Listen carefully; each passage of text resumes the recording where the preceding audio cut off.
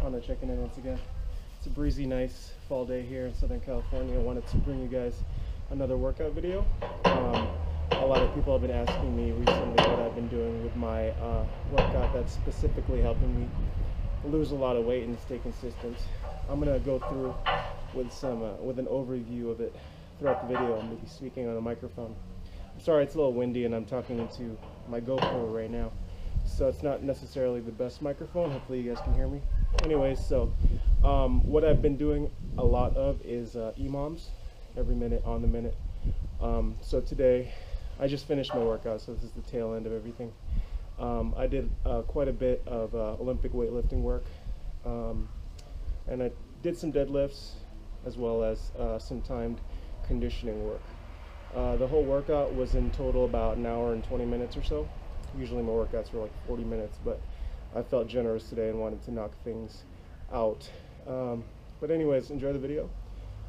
Please do like and subscribe, and I will see you guys on the next training video.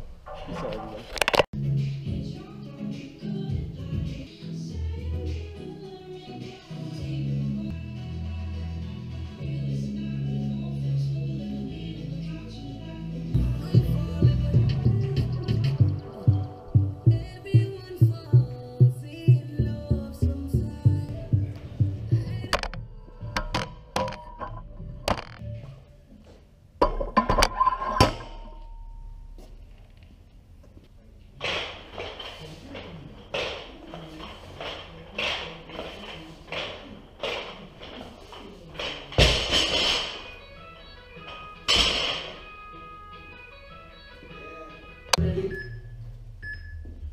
Hey guys, Pondo checking in once again from the garage gym.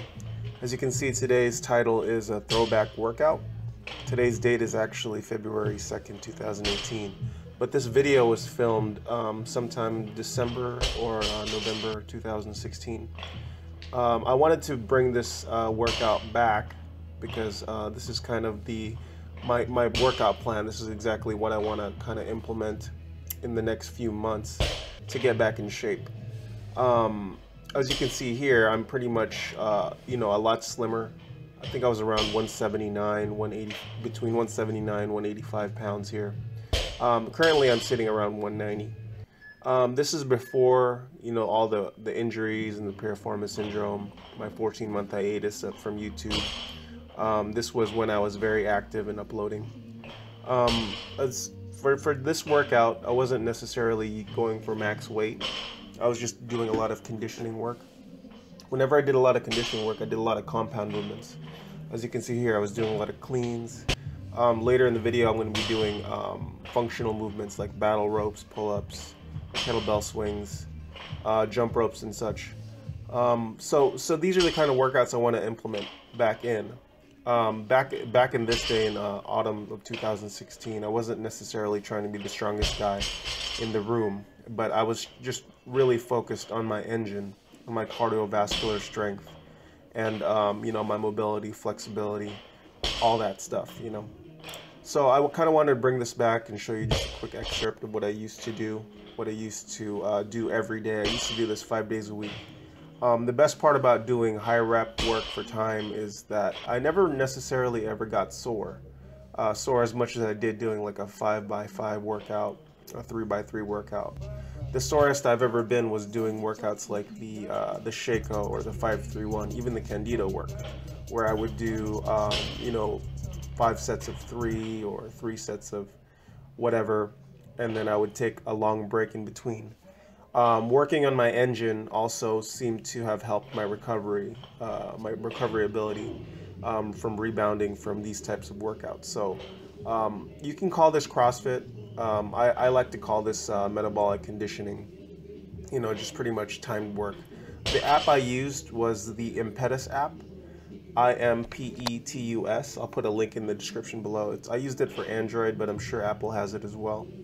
I pretty much, you could set up the time for 1 minute workouts, 30-minute rest, or 30-minute workout, 30-minute rest.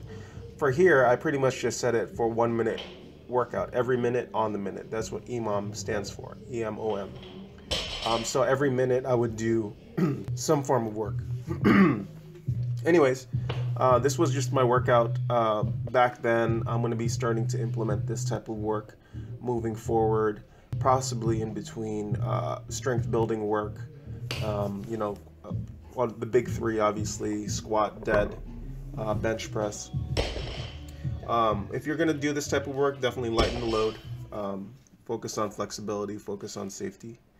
And yeah, it's definitely a great way to work your cardiovascular health.